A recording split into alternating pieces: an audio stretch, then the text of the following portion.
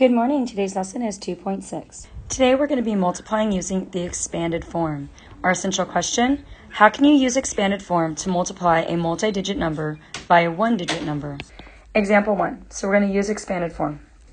So we're going to multiply 5 times 143. So here I have my 5, and then I'm going to write the expanded form for 143. So in my hundreds I have 100 plus 40 plus 3. We did expanded form before, chapter 1. So now I'm going to first multiply the 5 times 100, then the 5 times 40, and then the 5 times 3, okay? So this is using the distributive model. So I'm going to use the distributive model. So I did 5 times 100, which is right here, and then 5 times 40, which is right there, then 5 times 5, which is right there. So if I draw the boxes like I did yesterday, I could do 5 times 100, so 5 times 100, and then 5 times 40, and then 5 times 3 in this box. So first we're going to multiply 5 times 100, and we're going to get, I'm going to shade it in a little bit. I'm going to shade it in blue. So when I multiply 5 times 100, I get 500. Because remember, 5 times 1 is 5, and then I have my 2 zeros, just like we did in the earlier lesson. So this box is worth 500.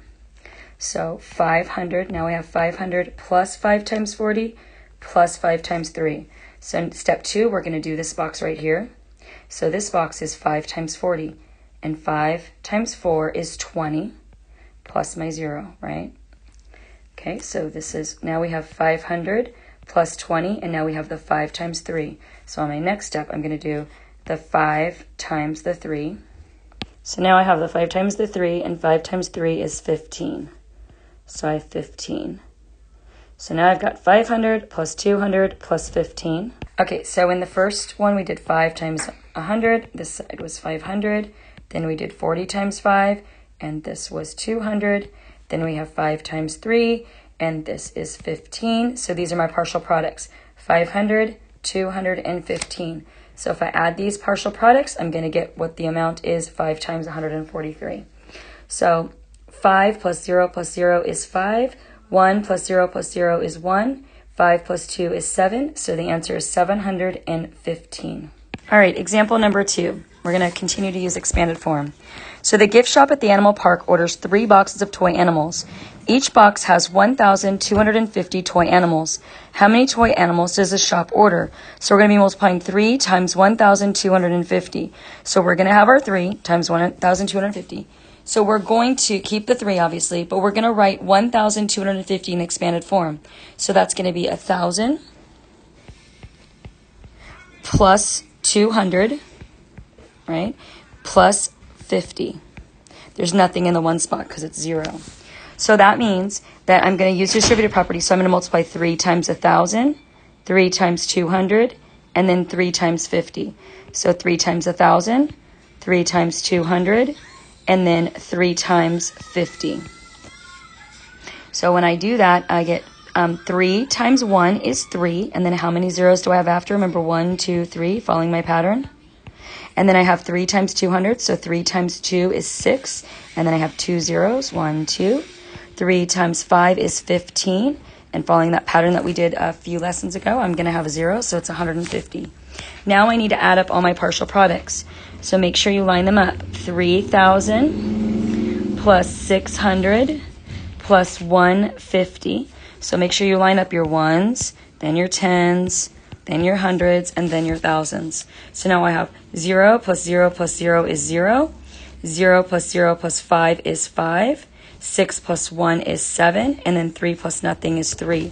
So the answer is that the shop ordered 3,750 animals. Okay, so next I'm going to find 4 times 213. So I'm going to multiply my 4 times 213. So my 4 is going to go here, and then I'm going to break 213 down into expanded form. So in my 100 spot, I have a 2, so that's going to be 200.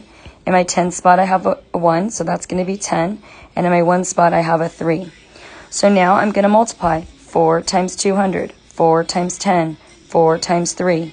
Okay, same thing, 4 times 200, then 4 times 10, then 4 times 3, right?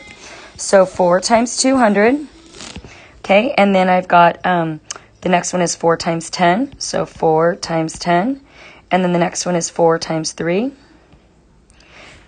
And if I were to color code that, I can actually, let me erase this. So in this orangey box, 4 times 200. And then the next box is my blue, which is 4 times 10. And then my last box is my green, which is 4 times 3, right? So this is my green. So when we do this, we get 4 times 2. 4 times 2 is 8. And then I have 2 zeros afterwards, so that's going to be 800. So in this box, it's 800. And then in the next one, I've got 4 times 10. Well, 4 times 10, 4 times 1 is 4. Add my 0 is 40. Because I'm doing my place value. And then finally in the green, I have 4 times 3, and 4 times 3 is 12. So in this box, it's 12, and in this box, it's 40. Then I'm going to add up all my partial products. So I'm going to add up my 800 plus my 40 plus my 12. Okay, and then when I add them all up, I get 2 plus 0 is 2. 4 plus 1 is 5. 8 plus nothing is 8. So my answer is 852 is the answer to that one. All right, so let's record the product, and we're going to use expanded form to help. So we've got 4 times 59. So if I break apart 59, 59 is 50 plus 9 in expanded form. And then that's going to be times 4, and I'm going to be doing the distributive property. So 4 times 50, and then 4 times 9. Well, 4 times 5 is 20, plus the 0, it's going to make that 200.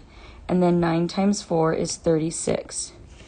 So then I'm going to add my two partial products together. So I get 200 plus 36. Make sure you line up your ones places. 6 plus 0 is 6. 3 plus 0 is 3. And then 2 plus nothing is 2. So the answer is going to be 236. All right, so now I've got 3 times 288. So if I write that in expanded form, 288 is 200 plus, in my next space value, I have 8, so 80. And then in my ones, I have 8. And then again, that's times 3. So we're going to have 3 times 200, and then 3 times 80, and then 3 times 8. And again, you can even do it in the box like this if that makes it easier for you. So this is 3, this is 200, this is 80, and this is 8. So this is 3 times 2, 80 times 3, 8 times 3. You can do it either way, whatever makes it work for you. So this first one, 3 times 200, 3 times 2 is 6, and then I have my 2 zeros. And then on the next one is 80 times 3. Well, 3 times 8 is 24, plus my 1 0. And then 8 times 3 is going to be the 24. So now I'm going to take my partial products. These are my partial products. And I'm going to add them up. So 600 plus 240 plus 24. I'll get rid of that plus. So 4 plus 0 is 4. 4 plus 2 is 6. 6 plus 2 is 8. So the answer is 864. Okay, I'm going to ask that you do these 4 on your own. You can use the, if it's easier for you to draw it this way, that's fine, but you're going to use expanded form to help you. However, it makes it easy to help you, okay? I am going to be on the carpet if you need me. Once you finish these 4 problems, I want you to do the problems that are on Think Central. All right, good luck.